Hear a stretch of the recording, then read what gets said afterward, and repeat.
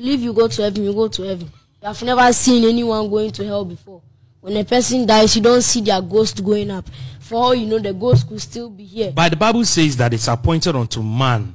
But the Bible was written by man, so man could be lying. Who told you? Said the Bible was written by man? Yes, or God wrote the Bible. Do you have a Bible in your room? You don't have a Bible? I've never read one before. In your life? Nope. Can you tell me any quotation in the Bible? I don't know what a quotation is. Because I don't read it. Because it's just a waste of time. Because it's like you're having your phone and as you're watching someone's video, the person is getting more money. So as you're reading the Bible, the person is getting more belief off your mind. And then I'm not going to let someone feed on my brain just because they wrote a book. And when you go to school, do you say the Lord's Prayer?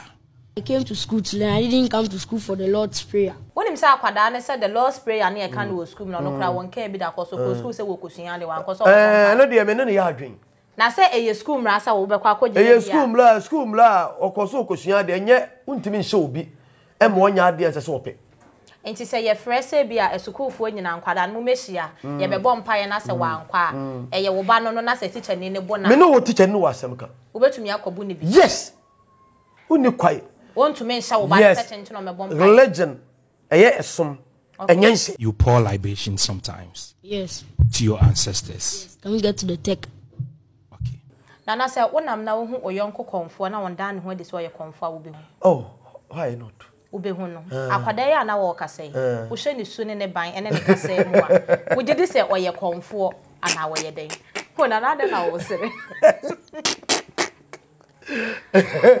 What should you find you?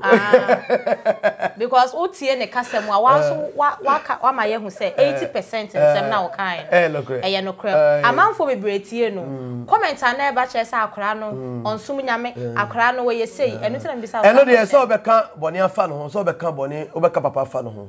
Wo nipa kro wadwene mu de be ye wo na abeka. Na wo be. Na mama akwala no. Na nsem wo ka no.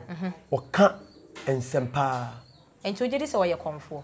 Me gidi say oye panyini bi a oba wi ase pan reincarnation for ni bi obetumi akom da ache bi oh ebetuma e possible ebetuma entimi nya possible okay if isa akom de ye nhwehwe ye nsua e ya dom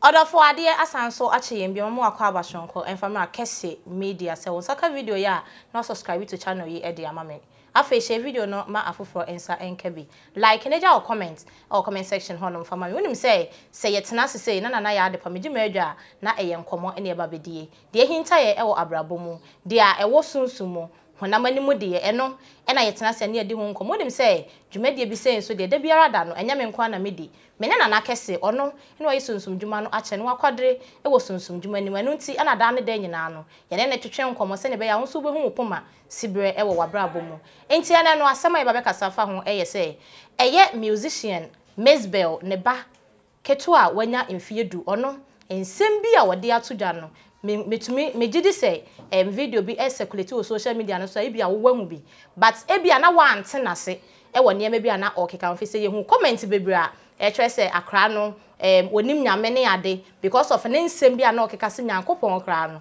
oni ho metwa me ho abasima na afia de nkomo twetwe no ato aso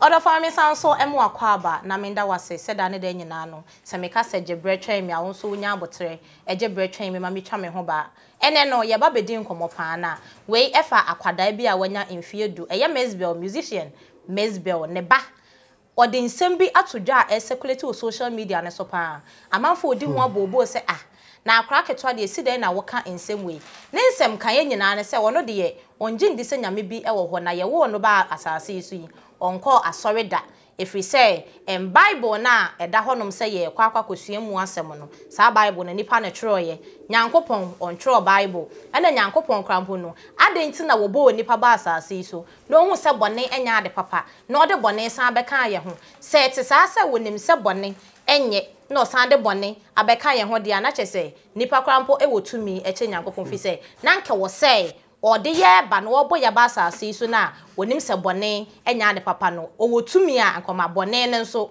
efiri honom ekọ yen ka wanfa bone ansa ma bata nipa ho na wosan de bata nipa ho wi wasan ka say woye bone amesan so atwe waso Yesu Kristo wu no obewuje yen kwa no obi a mewu anyi obi ankwa yen bone be na ye nti obewuje yen kwa sansem wei e na akwadai e de etudwa yenko hwe sa video ni mresima beba meto aso de ama I've wanted to be on a podcast and I'm going to say every piece of knowledge I know about myself and about this and about the tech I'm waiting for. Who created you? My mother. She gave birth to me. No, Adupa, you didn't get my question very well. Who created you? I believe through science, human beings were born, not created. And if human beings were created in the first place, I never got to see God as my father or God as my mother. The only person who cared for me is my mother. She buys my clothes, she buys my food, she pays my fees, she does everything. God doesn't do anything for me. And if I'm supposed to stand here and say he has done something for me, I'm supposed to ask. And I say he gave money to my mother. He never came and said my mother should collect the money that he's giving. So you don't want to be a Christian? No. What do you want to be? So where do you fall? Where do you belong? The traditional belongings. So do you pour libation? Yep, I do. At your age, you pour libation? Yes, I've done that before. To who? My ancestors. Your ancestors. That is what you believe in? Yes. Do you believe in Jesus Christ? That he came to die for our sins? Do you believe that? I don't actually think we died for any sins or he died for sins. Because if he is the Almighty and he didn't want us to sin, he should have just made sin not exist. He could have made the word sin not exist. So why did you create sin in the first place if you don't want us to sin? It means you are setting up a trap for human beings to sin. It means you intentionally created hell as a hellhole for people to go in. And that doesn't make sense if you keep on thinking about it a million times. So I don't actually think he's almighty in a way, because if you're almighty, you could have not stopped sin. And now we are sinning, you are trying to forgive us for sinning. So if you are all forgiven, why don't you forgive us for sins? And when we're in hell, we don't have any way to talk to you. So how do you forgive us in the first place if we are there? That is why whilst you are on this earth, you don't have to commit any sin so that you'll be thrown into the hellfire. But why didn't he just stop sin if he doesn't like sin? Sin is not good because he doesn't sin. So why did he create sin? Automatically meaning that human beings created sin on our own. So we are powerful than him. Even if he created us, we are more powerful than him. Do you believe in anointing? Anointing? What's that? Like anointing oil or something? Do you believe in deliverance? Do you know deliverance? Giving birth? No, deliverance. Somebody being prayed for and the person comes under the unction of the Holy Spirit and the person falls down. Do you believe in that? No, I think it's fake. You don't believe that one day a pastor will pray for you and you fall? Oh no, it won't even work. If it works, it's not going to be the pastor's work. It will be the energies that are in that room. People are poor and they are praying 24/7, but they are not getting anything. There is no God. Find a job and stop bragging about God.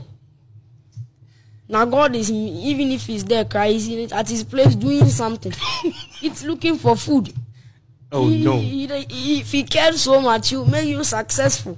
People never pray to God and they just got money out of a containment hole. People got money for working.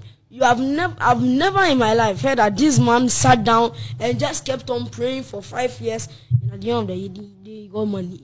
But you can hear that this guy worked hard and he got money. There are people who pray and they have a job but it's still not going on. So you don't believe in prayers? I believe prayers work, but not to him. Because he himself, when we say a prayer to him, he doesn't use it. The prayer never comes to life. It's only when you yourself, you are doing it. If they say if you pass the exam, you get this, and you keep on praying, you are praying. And you don't learn. You won't get it. But if you don't even pray and you learn alone, you will go. So the praying itself is a distraction from you to achieve what you are. So God is doing, if he's there, he's trying to do it so no one can stand up to him. But no, there are people there who are in the 5D consciousness, who understand this. Adipa, where do you believe after death? Where do we go to? I believe we go where we want to go to. Where we want to go to. If you believe you go to heaven, you go to heaven. You have never seen anyone going to hell before. When a person dies, you don't see their ghost going up. For all you know, the ghost could still be here. But the Bible says that it's appointed unto man. But the Bible was written by man, so man could be lying. Who told you? Said the Bible was written by man? Yes, or God wrote the Bible. Adipa, I don't know, but the kind of things you are telling me today, I'm really sure. It makes sense more than the things you heard by a pastor, don't they? Do they? Do they? Do you have a Bible in your room? You don't have a Bible? I've never read one before.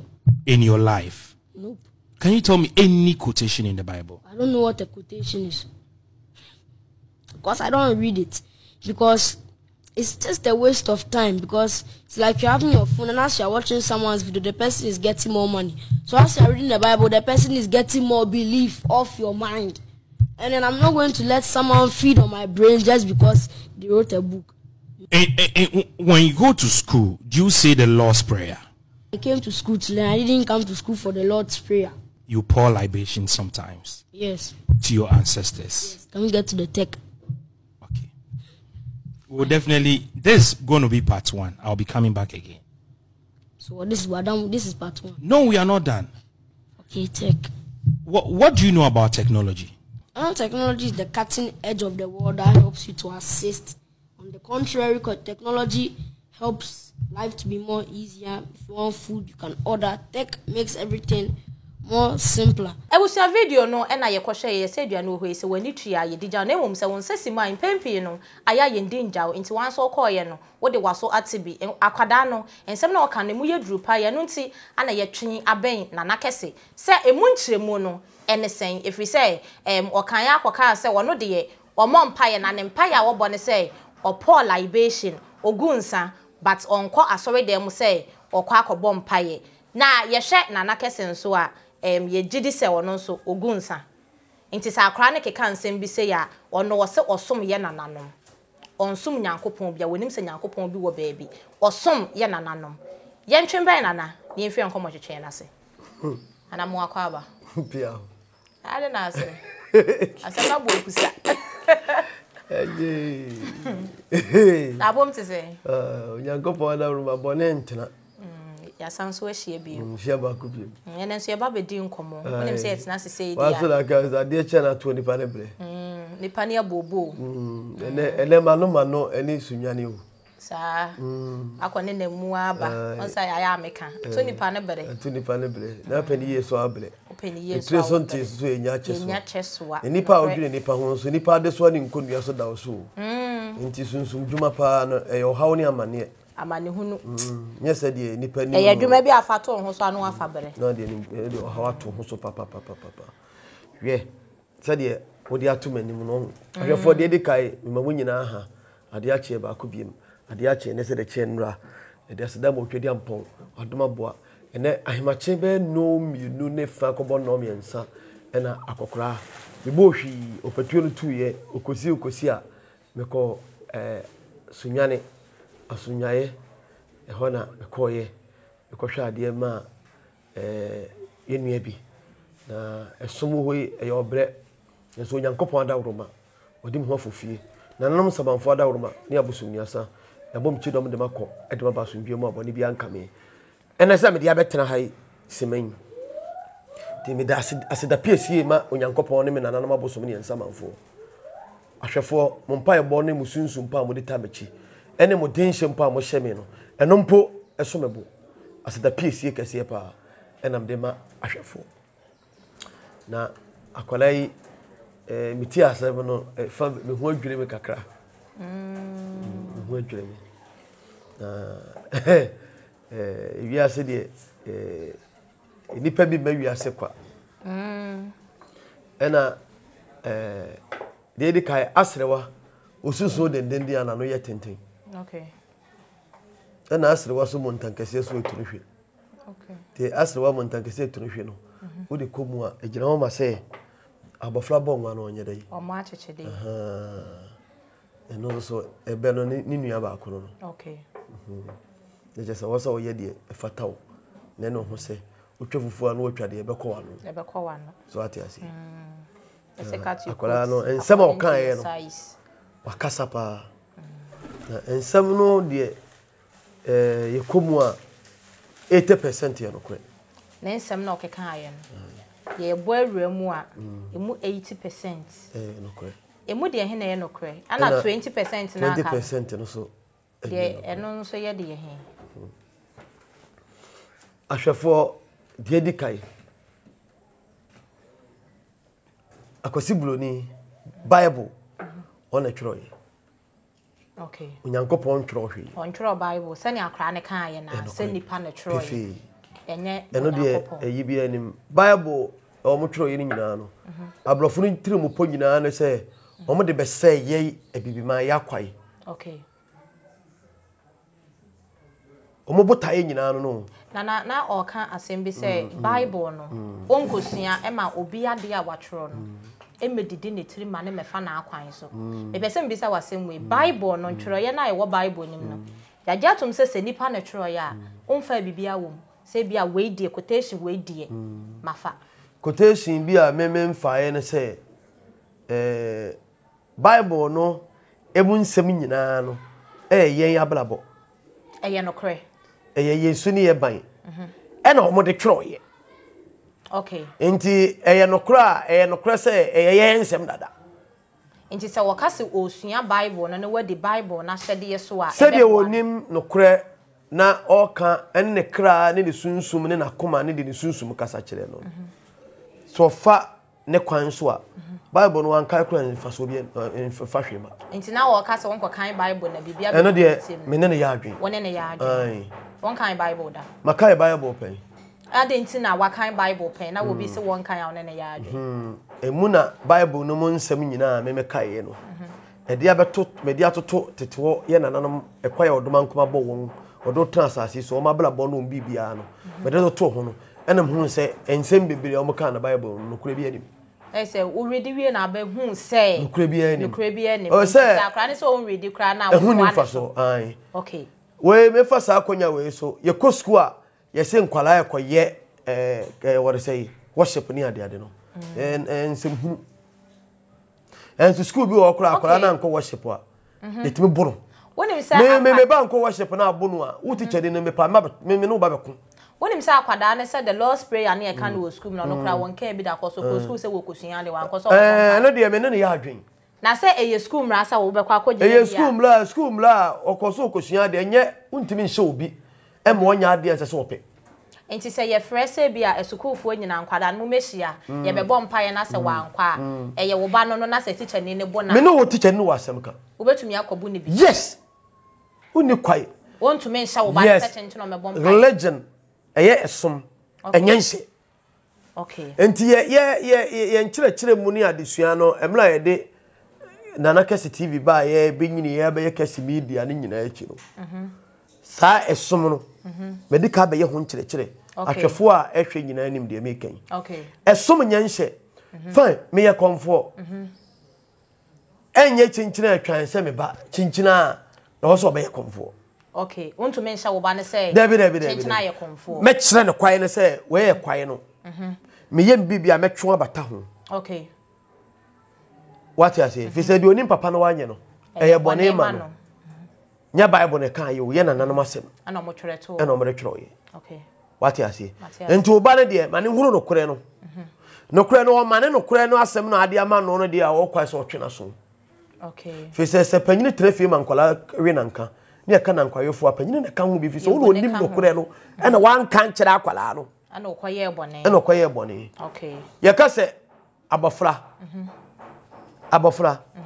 what you say abofra ai akwada obi a wosua enso edin abofra no wase kire ana se hwere na ye den sebe ya bona flamwa abofra ya bona flamwa na se moa mechi o se abofra abo de fra ya bona fla ya bona flamwa is it na moa ne bai abo anim nyansa okay abo afidie yi no kura no a na torofo mu a obekọ ho abo anwene o ode na tenka enenam enso so ye da nipa ne emuamu eno no sa aboa dwene se de nipa dwene ka aboa kakusie ko de se ne ntimi nya no nko ne nwe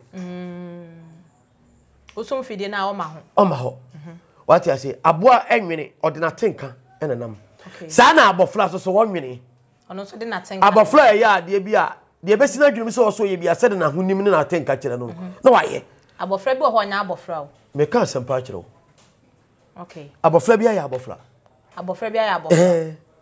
enti abofra ya de a o panyin na be de obetenetene no okay enti se oba odin ojimi a no watia no osu a no wasafa na hye oyem fa o fa ne yem o hye ne yem no tia wo tia no ebetwa dwene se me papa na me ma me domi ade wo ya me ye ya obo mi de ani ade ne nyade enye nti no sa akrokro me se su a wo su no nyade me su no wompe enti akwala ya ade a wo tia no a no wo su a no asa kana hye oyem no wa kire no fi sa ade na wo ye no me papa de omomi me ma me de omomi ani ade wo ya me ye enye nti no wo ye de obo me nti me nsan ko ye bi atenetene no okay na mo sa akwala ya ade na se wo tia no no wo su a also kana hye oyem esu na wo su no oba tampa no enye ma wo su wo su na mo wo su de na mo so krokro no na ma ne hunu se wonim se me do ade wo enya papa nti no ene ko yesi na ode ayesu hunu na mo wo taba na hwe no ama ne taba dua nyini wia wo tere na nya dai enye yie biem e pa cha wate ase enti abofla kire se ya bona flamoa ne bibia ne su ne ba nyina atesa aboa ya kwala o ma obefa na ti obewe okay hwe me ba ketwe na kofi na no moksito kwa wo fa no worry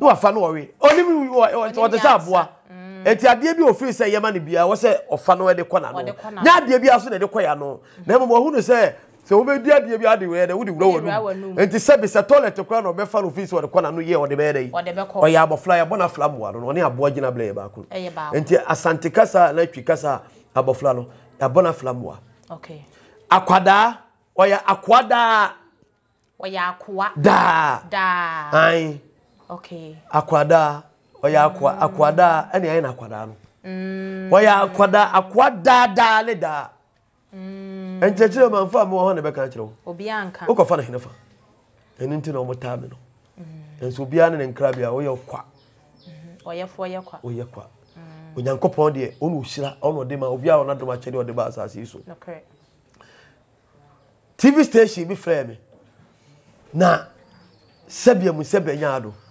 ona hu se nye nipa nyina ena ye boni ayefo pese bi nkumnyafo oye tirimodefo ensam ne abasobɔ ne nkranhya wo hyɛ me no wo se na na Kesse se udwumadi awudie yi se ba bia mpo a koman ne mu nyina no ke bobo okukuruba me abo abaso efisa on church no edamu soronko okay eno no nyame so mpa no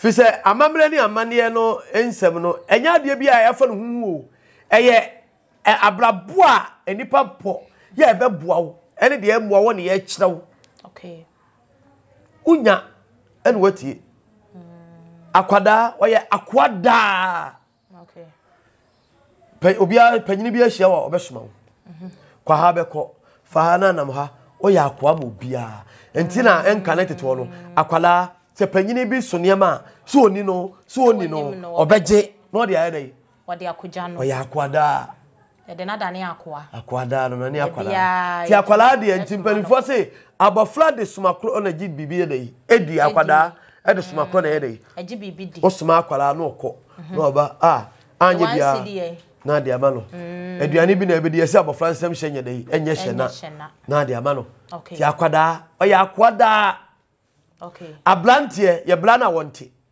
abrantie ai ye bra na wonte onza sa abrantie osiso akwala siso ofiri se de wo ye bia wo ye guy panyini kura ka asem che no a no apre na so no okunkon se kokose che okodi nam no te se engineer so ati ase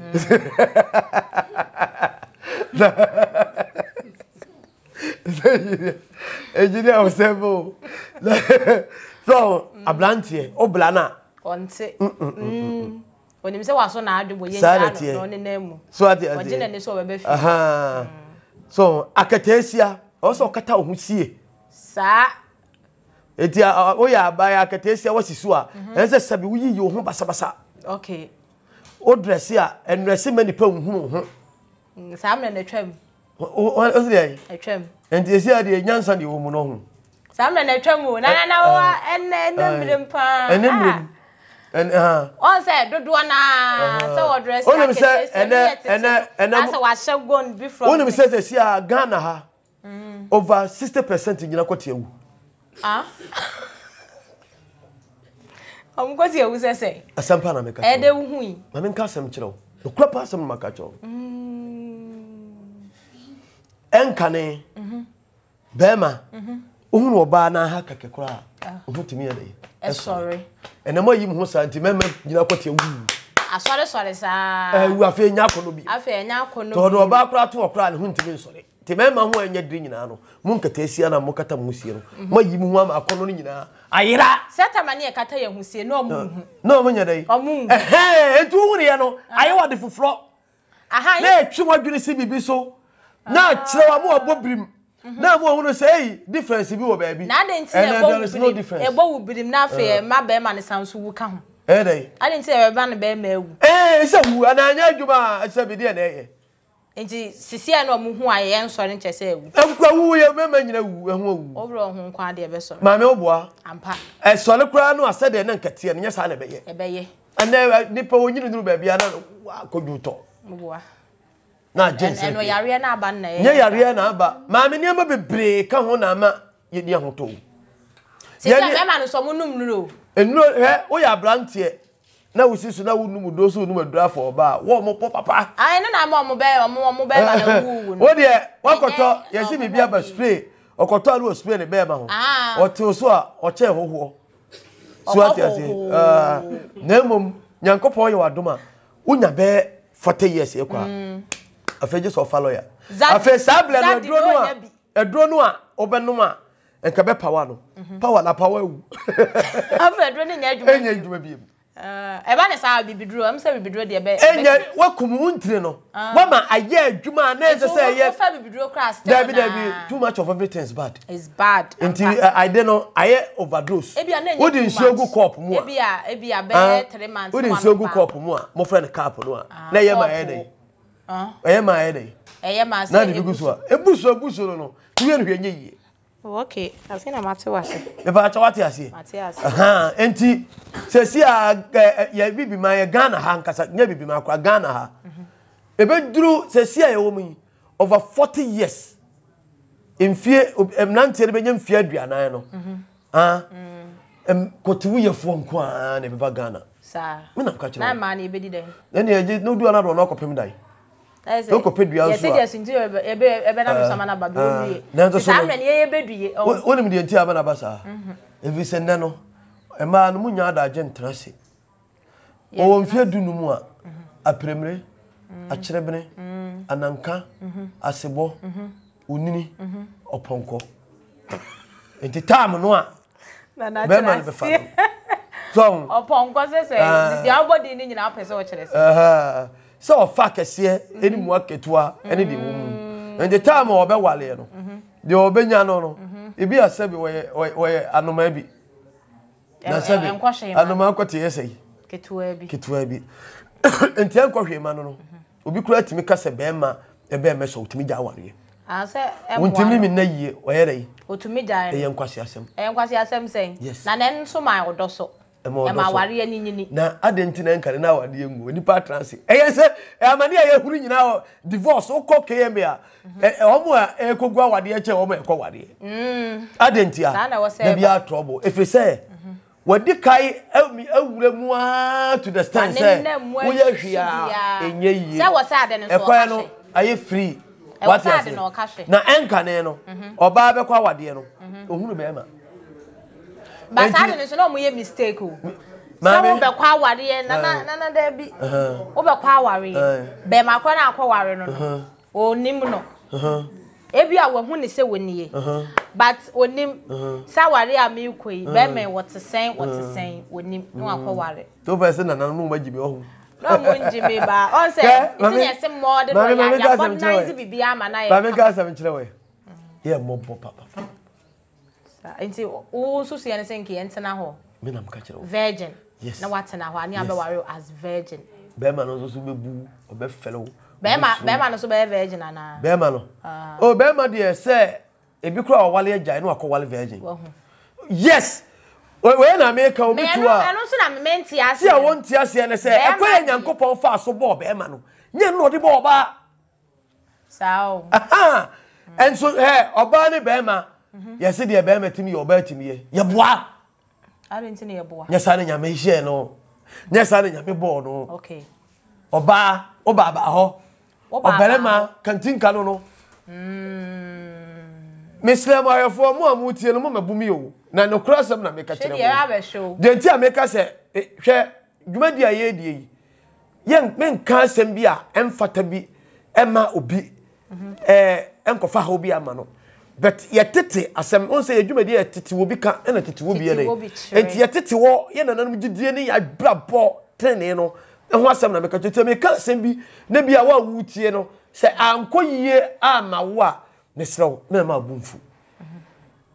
Fi se enena ya fa niema bi so ama abefo niema bi aba eniema bibire yetu abom se si apapa bone ye nim tusu ye dantamo Ne nyina ye pe. ne nyina ka bom ene hwade na menka asem kire we obi wu a ye bo abai pe ye twa ntoma mebo ana ye no anuane Ai. e ba ne sei Obi nso ware a ye. obi ware a ye no aduane ye twa ntoma ene de ye abetom kura ye di birthday. Birthday. Ye no aduane. Eno nso wo ho. Ye twa ntoma. Ye disco. Enti areho ene ani gire nyina ye dai. Edi afra. Bone ni papa nyina. Edi afra. Ye ho nto ye wiase da. Nana ye bre ni nti. Ye o abre. Menya nduru ba bia. Edi ebre. Sesi ansem question bi sa ye no kra no menya nkom. We ye nwa ho. Ye nduru ba bia. Nana uzi we ye de. Enwa ho. Na say ye nya nko. Ye nko bi kra. Me be sa question na nya abotere. Me ba cho ye nwie kra. Nya abotere. Enti me ba cho no to se na mo fa akonya bi ayi bi.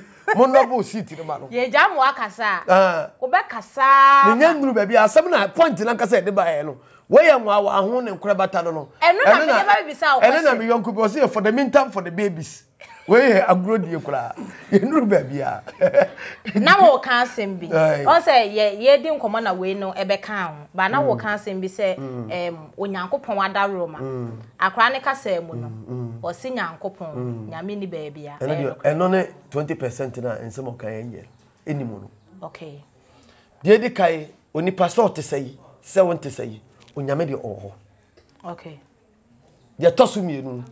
Onyame oye ba akope. Okay. Enti Bible kan se bi wo se menya enyame foforo nye de. Enyame foforo no hwan. Na se Bible mu nsem no na wugidi. Ensem hunu e fa nya no kore. Okay. Ene fa zo so a eye no kore a broni tro de man ho no. Eye ya bla bodada ye wo mu a ye papa ma ye de bo ye bra. Okay. Enti Bible no ne nwie peye. Okay. Enwie peye. Enso wase mu nyi bi mfremu fa bi so nya de. Wo de ma menka asem kire we. Bible wase obi ye oboni afa kye ne mprenso adi osonso. Obi so kwaye boni a ne Nyankopon atua ni pakroka. Otua ne soka. Enti ye nyame ne ho no ko do obi ta bia na. Opeso eno kwase ba kono no. Nyame ne bo nipa nyina. Omo na ehye se Bible no ye se ye Adam nana boni aye da ahye ma. De nyina ye Adam asefo. Adam ti ne nyina ye Adam asefo. De nyina efiri ba bi ba ko ne baaye. Ne nyame ne bo ye yi. Adam ti ne Onyankopon fa Israel se kuro de ne man. E man na aka ne ye de ye moa.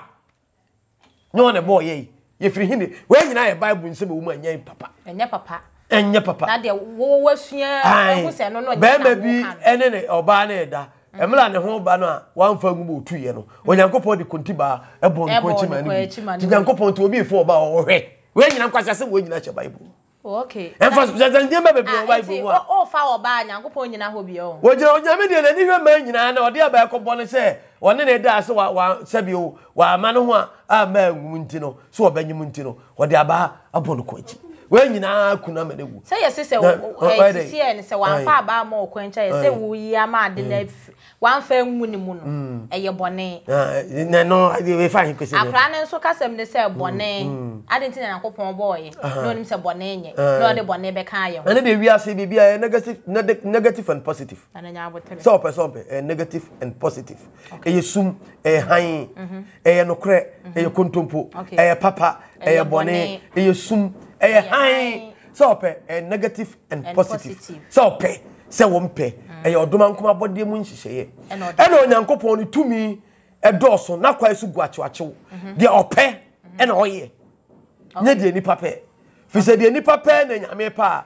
obi ka wawu ko bi ku ato atwene se obi ode obompa ye so obewuo ode obompa ye se ye de bebo ode ohun ne hikeka wonante a wonante ko ohun ne hia onyaye nko bekum nanso nyame so wonkum ade chinye obi ka no nko na aduane kura wanya bi anya dai na wasre ne wadi nyame so mo ye dai wadidi kede nyame de ope no ye dai oye upo papa bone nimde tima wati ase humoblo ti nyame de obi ka se Nyankopon ni ho a odada no ho nyame ne bo nipa nyame ne bo bibiara nya nipa enko nyame ne bo bibiara bibia o wiase bi nyame nsa no adwuma ada ne kan se ni Nyankopon ne ntina me se ni nsem no 80% no nokore 20 no enye nokore ne maame na wo no ne nyame ne bo no na ne maame no ko afa so ba wiase obeka so maame na nso wo maame se ono na sem ne se meba opeso chezi a maame maame na wo ne maame no nso be wo ano no nso be wo ha na nim de nti a o maame no nso ba wiase okay nti Nyankopon ne maame wo ho nyame de ho so pe se wo mpe nyame wo ho ne mo Bible mu nsem ne de e fa enya no kore o se ne maame na wo no because Nyankopon se ono na wo nyame ahyehyɛ ededa ho se o maame nyi ote wo no mu nhwo no wo o se ne maame na wo no na me say maame na hwe no wo na to atade ma no wo na to nso ma ne no onyame bo wiase no wahyehyɛ bibia do pepepepepepe okay ye fi anopa ewiemu ye han ena ewie epie ena ewiemu ye ehye okay ena nwuna adwene esum ayi dai aba me pa cha ote ase nyame ahyehyɛ da ho eduru sutobla ne nsu ayi dai ato sesi a ye to sesi e be kakra ne ye kwa akoda wo ti nyame ahyehyɛ da ho se oba ne be ma ehyiemu a ade baba ye dai eba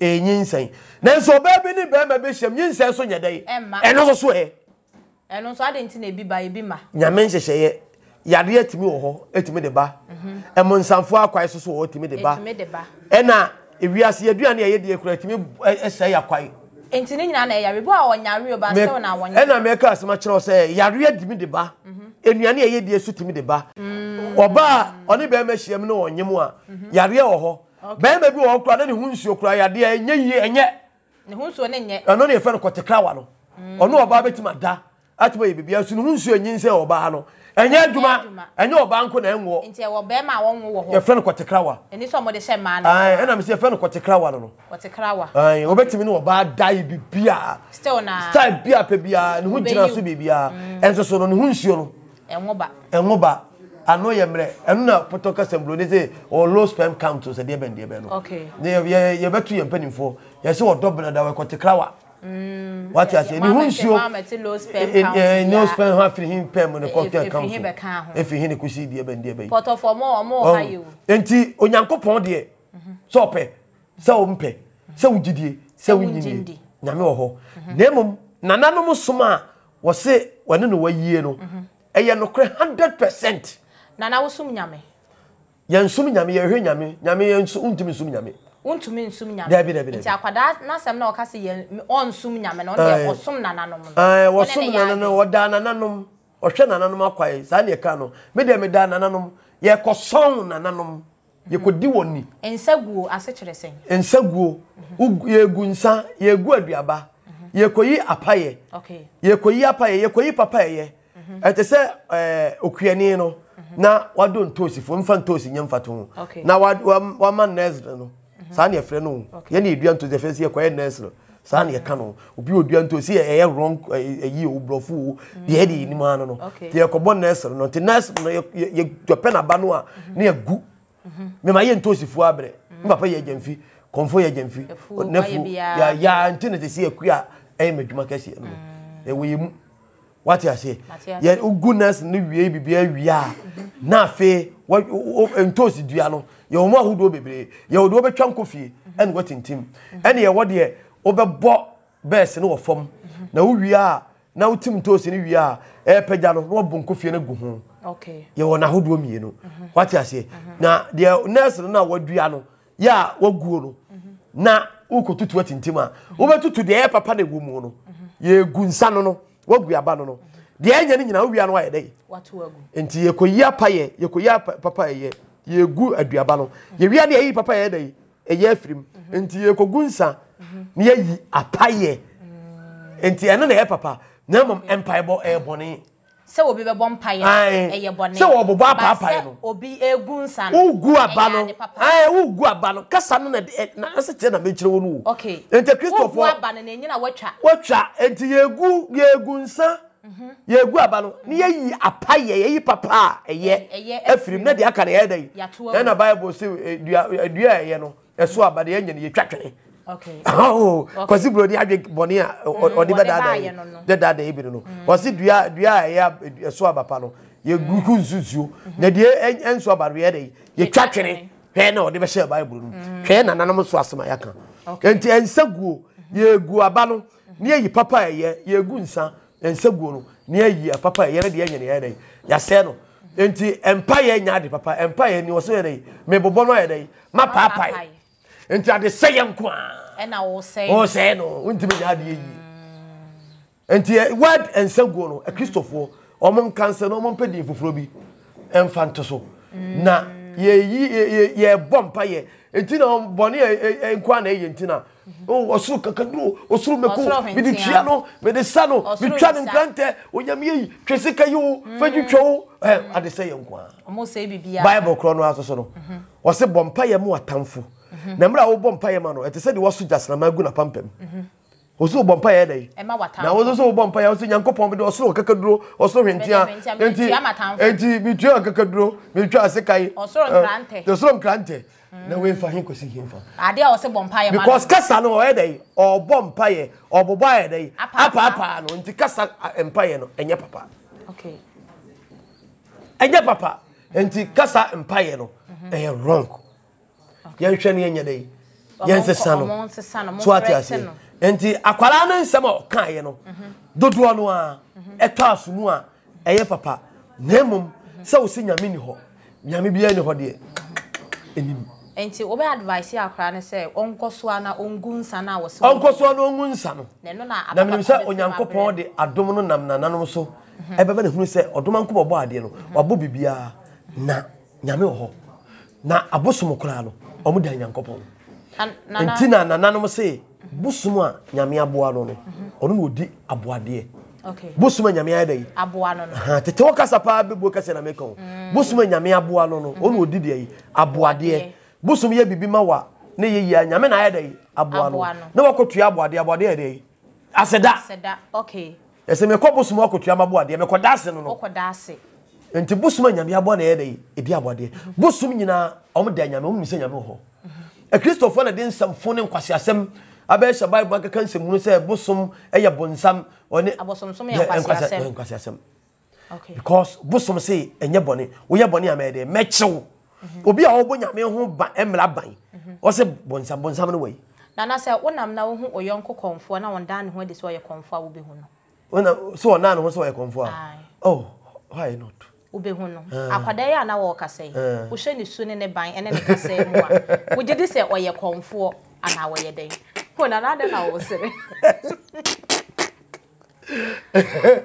what should do point you because o tie ne kase mu a wa so wa ma ye hu se 80% nsem na wo kan eye no kra amanfo bebre tie no comment na e ba che se akora no onsum nyame akora no we ye sei enu tina bisa eno de se obeka boni afa no ho so obeka boni obeka papa afa no ho wo nipa kro wadwene mu de be ye wo na abeka na wo be na mama akora no ne nsem o ka no o ka ensempa enti o gidi se wo ye komfo me gidi se wo ye panyini bi a oba wiase pan reincarnation for ni bi obetumi akom daache bi oh ebetuma possible ebetuma entimi nya possible okay if it's akom de ye nhwehwe ye nsua eya dom eya akra no enya se wahwehwe o akra no te na no mu sema o kasa we passion ebetimi asi wo ye panyin wakwaba enti asema oka no esi specific enti na me kan bi sa wo say wo hu yonko komfo na so da no ho dia obehu no enti akra na ebetumi aba so obetumi akom ena me che say ebetimi aye possible onye wunua akwada yi oh we ye menua obetumi aye menua obetumi aye say bibi na aka mu nti ena obeda na ema bi adie na emom enhunumu ni adom ni nyamede ma na ye ode baaye na obeto aso no aniema bi wo ho a yenya mfa na di ma nsi ye woni ema bi a wo de beba asase si ye wo de odoma nkoma so de bema wo ene ne hyebre ne nkrabia okay what you say okay nti odoma nkoma ebo nipa ba wiase a wo de nti odo baaye ena abedu asase si no ye wo hyebre onyankopon de be hyew nkrabia de wakra de ba ene ye wo de nyame de be hyew so a wo se nso ba beka ho nti hyebre ne nkrabia ena ye adwuma wo nipam nemum ensonso ye dem ti nipa so bebre nim hyebre ne nkrabia mu asem okay enti oduma nkoma ya adom so hyebre ne nkrabia no ye de ho topic so beba ba bobo ne ma bi so ho pen bebi atwam na yakom deep pa na hyebre ne nkrabia no oduma nkoma bo ade no ye hunu nsonso ye dantemu hyebre ne nkrabia ko obi ye panyin pa ba onima de asekire okay de onima na se me de nyame se me yesi me hyebre ni ba onima de ko de ne nkrabia no onima de ko de ti ne so obi kra ne nyame na wo bi nyina ho no obi nyina ho na wo ka reincarnation sa akra no akwa ba ye previous video na o ka se reincarnation no se bia wo ye bone na wo ko ya wo kwa asama ado na wo ba bone na wo ye no san ba asase so betua so ka enti akwada no den na wo te ase na wo ya oba ye ensem we no de bre onyankopon timi me nipa bi ba ebeda ne ma bi adi e ma nipa twena dwene si bibi so se we se ne ma me sei obetimi a onfa no nko siapom okay na ene KN University of Kumasi me bo ana kwa me nko siapom ya siapom nim ho no omo de culture ayi bi aba ho ya omo hwehwea abakosem amamre ene amane ho ayi onse na no ye ko otumfo no secretariat no me bo na elector no oka ho asem se obi anfa ne baye dey emra enti sa kwala we say ne ma me ne pe na ode ne kosua pon no mu a ekosua sa ade na ebesa boa na mo bright okay ebema na ye hye ebema ne niam so asa akonkai ena na dwunu mu so besa yedu enti nimdie na ade a ode firi so ba asase so no obesa nya nimdie ni bi asa abeka ho enti ne hyeble ne a ode ba asase so no ne nkra bi okraye no hyeble ne ma bituma ye mo ebetumi akoba say dia wo cry say wo beye ne wantumi anye nti wakwa ba beye ana yes nti ba oba yi nyina no ewodi nti a oba asase so obe corporation ni sesi a woti odi nti nyame do ba yi o okay denti onim denti ameka sa enei na onyankopon ama ne ma bi ayayi aded me kan sem bi pa kire wo okay enka ne obi hu so ye konfo mpo asenka otimu nka besuru kamejane dada ana meboa na komfor radio station na oba ni media na beba so David kame men enso onse onyankopon se ye betu bi ebi akọ na ebi aba enso so me ka se nyankopon animu nyam se me fun tanta ya misi dom animu ye ka wona age amamle ni amane asi wo nananum sumu age asi wo na nkrofo ate bosumase amamle ni amane mu a me gina pintin ba ko okay fese yakon me bosomfo ya frempon nana kodua omu nyina wu me nya asase meka obi a wo yen asante memu ade omu nim nipa amekan yen ye gisi ho so omu nyina akọ still on se me da so gina me oda so gina me enti die nya me se me mla meye no eho akwa na meye no okay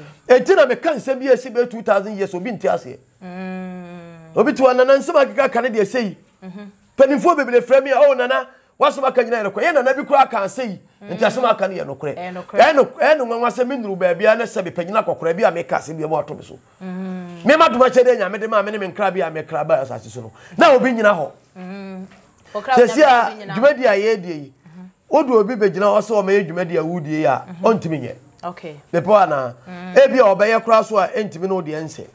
Sa na eni jamfu aso de so nya dai. Ense. Me bo ana ene ye wo de ebi obetima ye so amana tra ho. Atra. Ene ye wo de ontimi nya nduru ba bia. Ene ye wo bi wo so Nyankopon bo ade no so ewo mu. Ewo mu dada. Oh. Eno na asantefo bu baby. Eso oketebo no kutrese din. No won se honam. Okay. What you say? Okay. Obi betima ya ade said ye wo be ya. Ontimi nya ade ne ma no perfect said ye wo no. Obeye no. Said Nyankopon asemtie.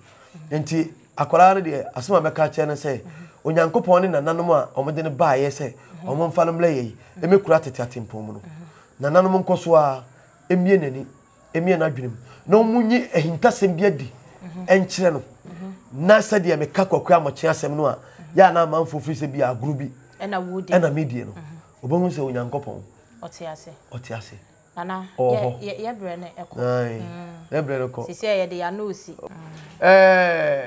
ma meba akura obetima ye meba asama wo kan nyina no me mo opia mo no yo ne mo asem ba kope onyame de oho nana kabrofo akura no ntitwi kabrofo me man mo opia de say mo opia ye twi na maka no me se kabrofo men kabrofo won titwi akura na wo kasa wo kabrofo ntu so kabrofo ene ye mesre ne se bibia kap enti ya wo nsia se amamle ni amane ye kwan no de ba ye amamle ni amamle so no brofo nka se mo kan yo kan no brofo enti ye tell se bibia ye dai baby akemo nti okosi atwi no na o pese o kire se twi na beka to aso ne enkwai baby akam se amamle ni amane ye broni ni amamle ni amane ye ne kasa mu no kire culture anana wa broni ni amamle ni amamle ono wote se ono na de we culture no na culture no na mom ye de ni ma se amamre e ma wo mre na ma wo mre okay asiero no amamre Emma omre na Emma wo so nya dey eto fa amamre kwa so omre da okay na amane Emma wo mane na Emma wa mane na Emma wo mane na Emma wa mane ayofo e ba cho me mema no na ono kra no wa yakwasi besrata na ne ada wase sa oje bre ne twetwe nkomo odofo ha ne de ne so nkomo twetwe no ebesie akwada ne nsem na obeka aye no wanso wuti bi eno ene ne na betwetwe nkomo achese wa kire ye mu o se asem na okan dodo na eye no kre ena kakra bi ena enye no kre dia enye no kre ne se wo kase nyame ni ho eye den ya Nyankopon de owo ho nemom se o se ogunsan wo yi apaye no eno no eye no kre ne nsem okan aye ni nyina no ebi ya no kwenti mu ana mu comment section honom na esa motutu bi buro no afi no menim se na nkomodi a woni mudi ye no ebe ma won so wate wo ho ase kakra e wo baabi na won so wahu dia e koso aha eye Kesse media subscribe to channel yi na afi no share video no ma foforo ensa enka bi na comment ja o comment ho de che wa adwen so bia no ja no ho o pese ye treat topic bi kra de ma wa obetumi e de ato comment section honom na won so wanyante ase wo ne bi we bi a won so nya ya anka bi a ne bi wo ha won te ase anka wo pese nana e twetwe mo twenti won so betumi agya no comment section honom e de ama ye ba betena ase ne adi ho nkomo na won so wahu okoma sibre medin ene nana ya adepa nana maame na wo de we ne bre ye no your friend say Obahima Asantua Ford maame Asantua ye da wase pa waye bi e wom se ye beka se bi a o mane ye anaso se wonua ne ye dia waye no waye ade ye me ho aye fe pa ye eye maame Asantua adaroma ono e na wo boye chidom a waboa ye ama ene so humi a me ho aye fefefe eye maame Asantua ye da wase bebre ba bi a wo free ye bia no Nyankopon enhye wane na Nyankopon enhye o America e honom na owo na da be na ba be fa ye twen wo aha ne de dwuma de ye ni bi background